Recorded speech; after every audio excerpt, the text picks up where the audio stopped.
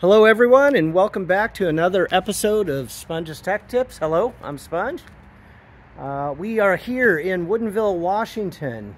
It's almost the middle of September. Absolutely beautiful up here. Let's take a look. It's late. Sun's starting to go down a little. You can see the moon out there in the distance. Sun's starting to go down a little earlier now, but it's about 7:30 p.m. Like I said, middle of September. And what are we doing today? Well, before we get started on that, let me ask you a favor. Please take a second, hit that subscribe button. You can wait until after this video to hit the like button, but I hope you guys will subscribe, please. It's free for you, and it can only help me.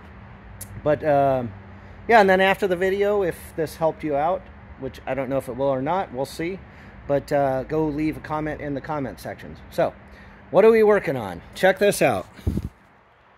This is a Hyundai NEXO, and this is a hydrogen car, which is pretty crazy. I've never seen one of these up here in Washington State. So apparently hydrogen is real popular down in California, but it hasn't really reached up here yet, and this is the first one that I've seen, at least. I'm sure there's a few up here, but I don't even know where you would fill this thing up. But let's take a look. We've got our build date, manufactured in Korea by Hyundai Motor Company. There it is, January of 2019.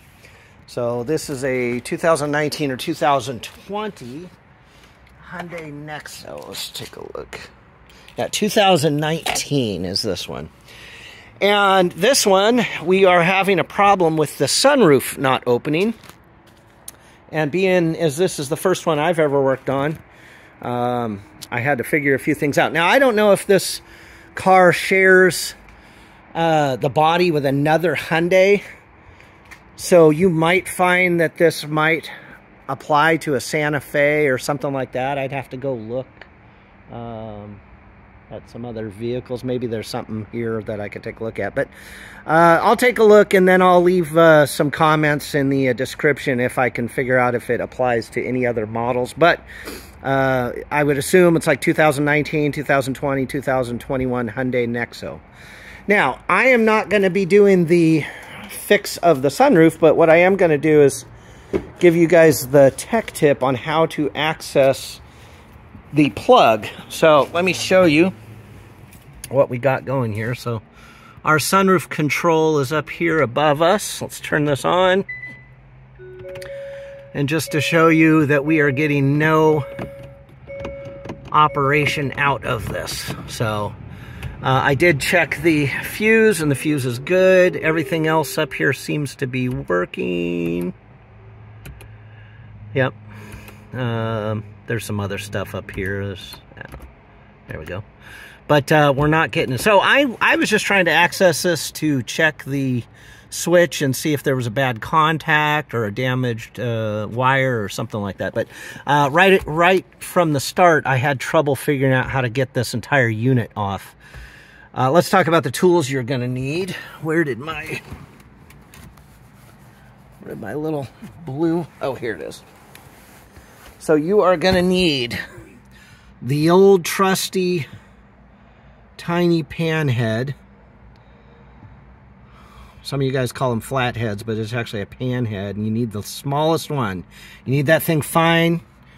Take a look at the tip on that thing, and you need it clean.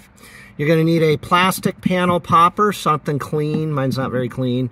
And then a Phillips head screwdriver. Okay. First thing you have to do, and I've already kind of moved ahead just so you guys could see.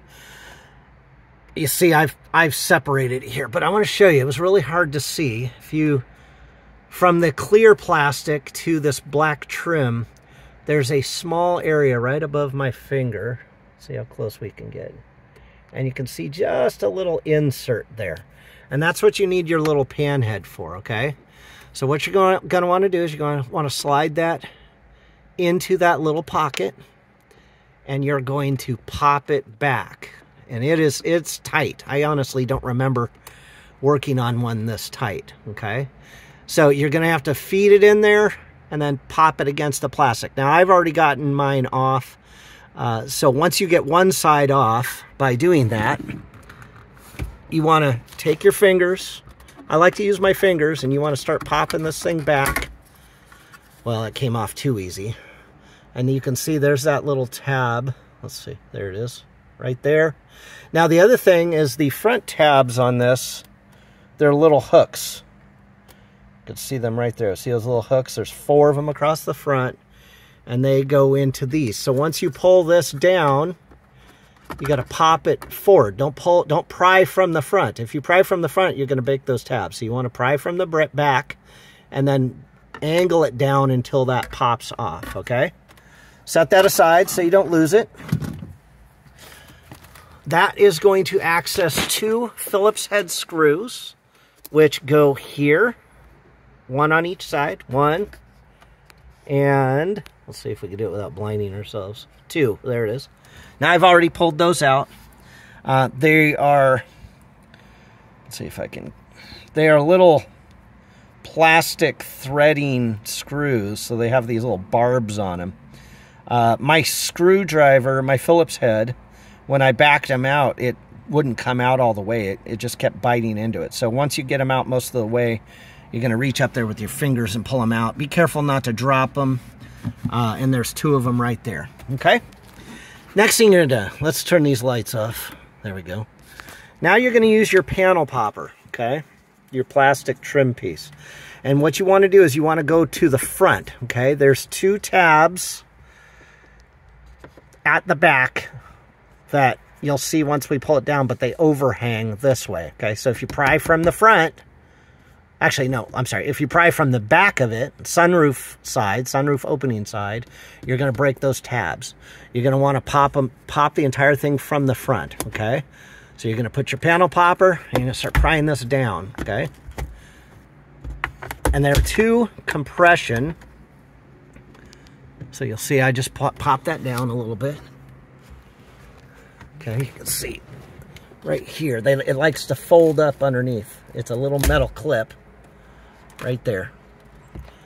Okay, and then here are those front tabs. This is why you can't pull from the front. You got to pull from the back. Or I'm sorry, not from the front. I keep getting it backwards because it's the windshield side is what you want to pull from. Do not pull from the sunroof side, because if you do, you're going to break these tabs off. Once you get that off, that gives you access to your switches. It looks like there's 4 or 5 plugs up here. 1, 2, 3, 4, 5 plugs. And those are pretty simple. There's just a little push down and they unplug. And just reach your hand up there, do one at a time.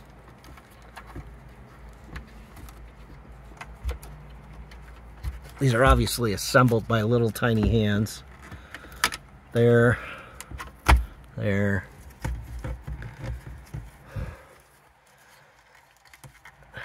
There. And let's see if I can get the last one without dropping the whole thing off. There we go. There you go. So you've got 5 plugs. 1, 2, 3, 4, and then 5. And that's going to give you access to this whole thing. I don't know why I mean, unless you're doing the same thing I'm doing, you might need to replace some bulbs or do some maintenance on this, but that's how it comes down. There's nothing really else up there. There is no access to the sunroof motor there. So the sunroof motor is probably going to be in the back on this one. And that's a bummer. That's very disappointing, because I may have to access that if it turns out to not be this switch. My hope is it's this switch. So I am going to be taking this apart and doing a little bit of investigating to see if we have some bad contacts there. So that's it, guys. That's how you access that. Again, I don't know how popular these things are. So who knows how many people are even going to need to see this. But I can't be the only one having a problem like this. So, and this thing's fairly new. This car only has like 1,000 or 1,500 miles on it. So I don't, it must be some sort of a factory flaw of some sort, I would imagine. Because other than that, this car looks brand new. The miles are brand new.